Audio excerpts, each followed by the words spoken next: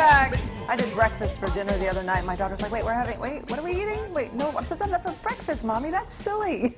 Anybody can have waffles for dinner. I know. Breakfast for dinner. Tom Fleming from Crossroads Diner is here this morning, and this is kind of fancy that you're making. Well, it kind of is, but it's a great thing for the spring. Yeah. Because I need to, get my bikini here pretty soon, right? Right. Yes. Right. Tim knows what I mean, Yeah. right? Sure. Picture that. It's off the rails already, isn't it? Yeah. So yeah, I like to do a little, eggs for dinner with some protein.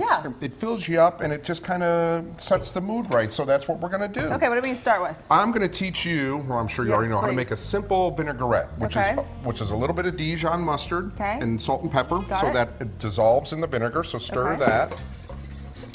And you want to use a little action. Come on. I'm trying to give me a second. There, see? She's learning, Tim. This wouldn't be what I would use in my kitchen. Well, here's the great thing. You can use whatever you want in your vinaigrette, because it's always one part of... Oh, I meant the stir. Oh, okay. 1 part of vinegar or acid to 2 parts oil, and that's always the ratio. So This smells good. Yeah. Just slowly whisk that in. You can get your kids involved in it. Your daughter would love to do that. This is the all-day vinaigrette we're making here. Let's get moving. Yeah, so Tim's got the tomatoes over here, which he's going to put a little pesto on and some salt and pepper. Sure. And we're going to put that in the oven. Let me see what you got there. Perfect. Yeah, you're good. Let's drizzle a little into here. Okay. And we'll mix it around. Perfect. Thank you. And the kids can get involved in this. It's always fun when they're in the kitchen. So then we're just going to start with our fresh greens. And everything here is interchangeable. How are you doing on your tomatoes? Look at that. Why, I'm going to slide Look at how well he did this. I don't think I did it that good. And so then, through the magic of television. Yes, indeed. Right out of a hot oven with no towel or anything. He got beautiful roasted tomatoes, and you can do those under the broiler.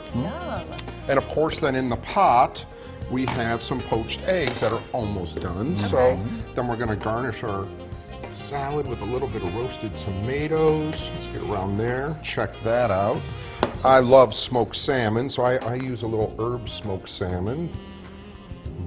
Yeah, right. Good protein. Or you could do prosciutto, change it up with something else. A little bit of pickled red onions for some nice vinegar. And then I always like a little bit of cheese, and I use manchego, which is a Spanish cheddar.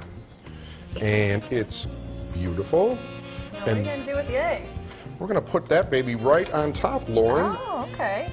See? That'd be great when you break it then, huh? Right. So it's about 4 cups of water to about a couple tablespoons of vinegar. That helps the whites.